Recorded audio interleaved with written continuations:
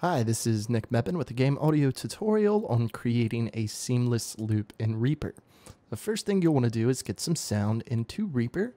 In this case, I'm just going to drag in a sound from freesound.org that is an ambient forest, and it's about 1.5 minutes long. So the first part is I'm just going to select a portion of this of what we want to be looped. So I can just kind of look at the transients here, delete whatever section we need. So then our loop will be right around 1 minute. Next portion of this is we want to split this last half. I'll go ahead and kind of just look at the transients to determine what might be a good place to do that. We'll split it right here. From here, we'll need to drag that back portion to the very front. Then we could drag that out a little bit, scroll out. I'm just scrolling in and out with my mouse wheel. And then we can bring that and crossfade it in here. I'm going to select both clips. And then just as a note here, I have a shortcut set up in my action list for time selection, set time selection to items. And that's hit with backspace. So if I hit backspace, whoop, let me select those again.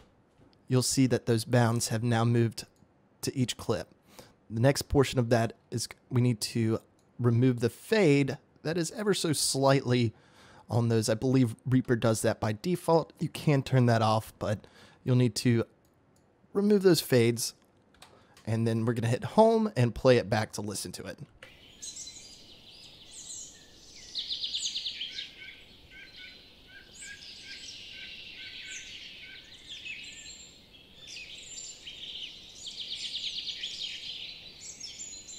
All right, that was a nice crossfade there.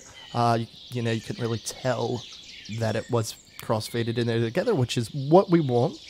Let's go to the end of the loop and listen back to it to make sure it's a seamless loop.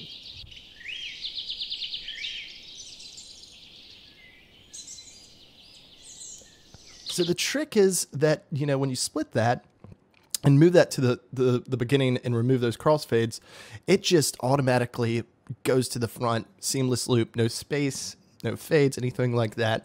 If for whatever reason Reaper is not looping for, you can hit this green button and that will then loop.